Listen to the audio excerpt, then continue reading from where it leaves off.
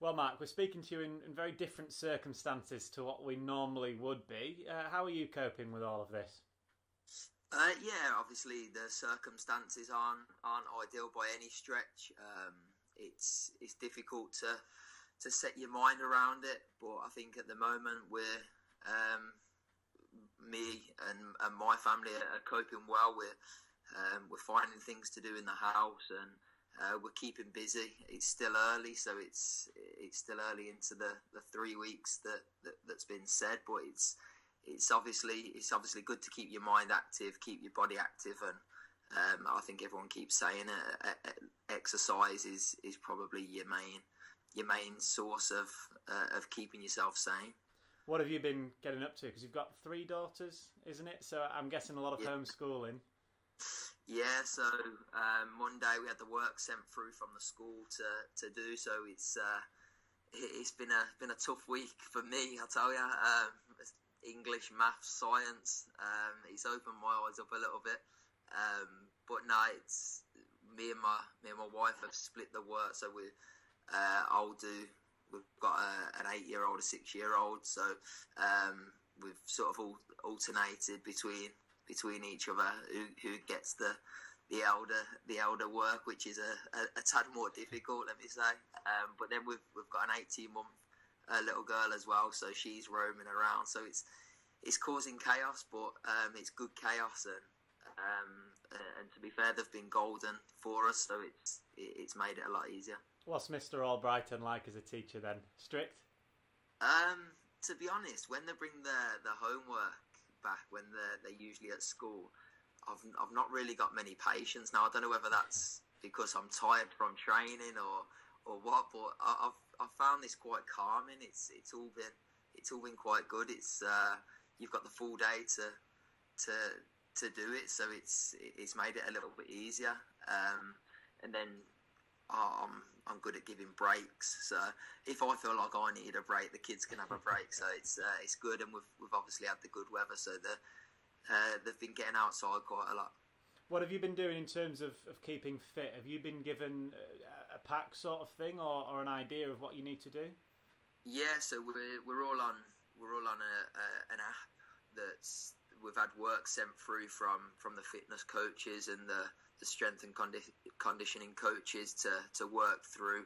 At the minute, it's every other day, some runs every other day, whether that be outside or on the treadmill in the gym, and then some strength programs we've had sent through as well. So it's obviously important that you keep yourself fit, but I think I'm not sure what everybody else is like, but I've found that as a good way to sort of take myself away from the situation, and it gives me a chance to sort of clear my head a little bit.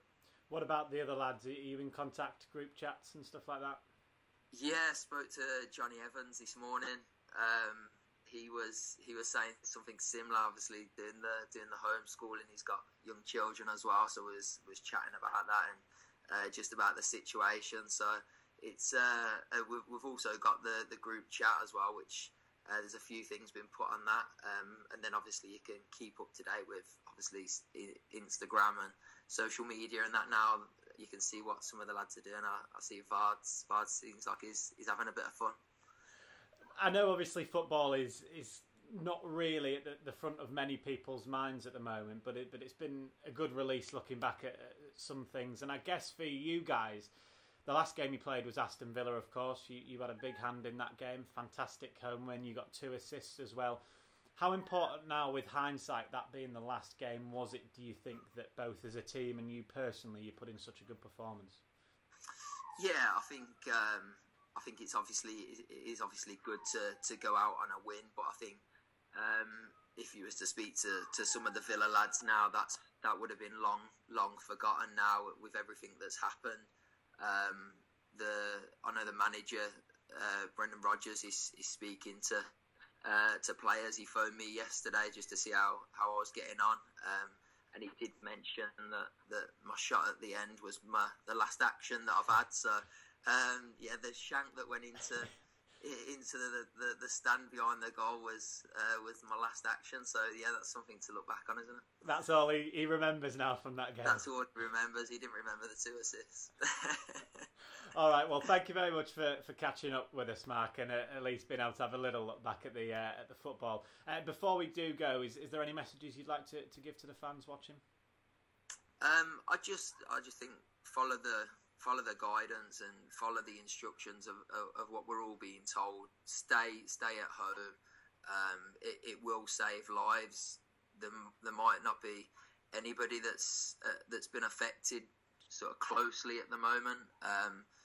I know a couple of people that have been in and out of hospital, so I can see what it's doing. You just need to stay home. It will save lives. Whether that's somebody close to you or people that you don't know, please just follow the guidance and what we've been told, and hopefully this will all be over before we know it.